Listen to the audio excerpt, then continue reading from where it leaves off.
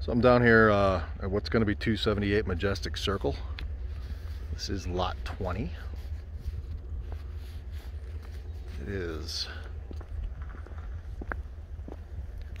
right on a ridge line. I mean, just straight down through there. But would have what looks like a pretty good lake view after it was cleared out. It'd be a lot of dirt work for this foundation.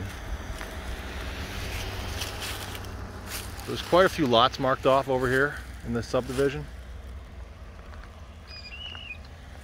Like I said, I think she said there were like 28 total.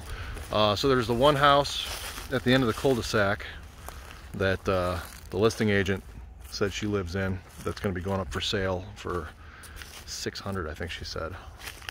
And then there's one other house that I see finished. There's a drive over there to the right, no trespassing sign. It's kind of down the hill a little ways.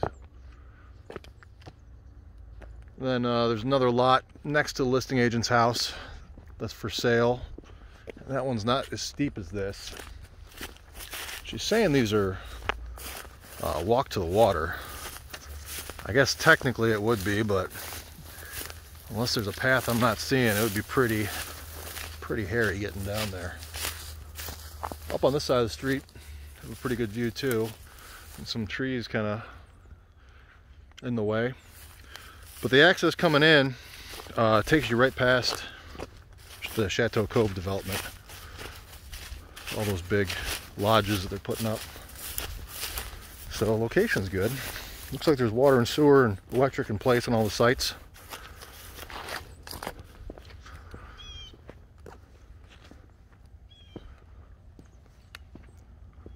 So yeah, this is where the 278 Majestic Circle listing is. They've got this 5-bedroom, 4-bath. Asking $464,300. She said it's going to be a built-right home. But yeah, it would have a little bit of a lake view after the trees were cleared out.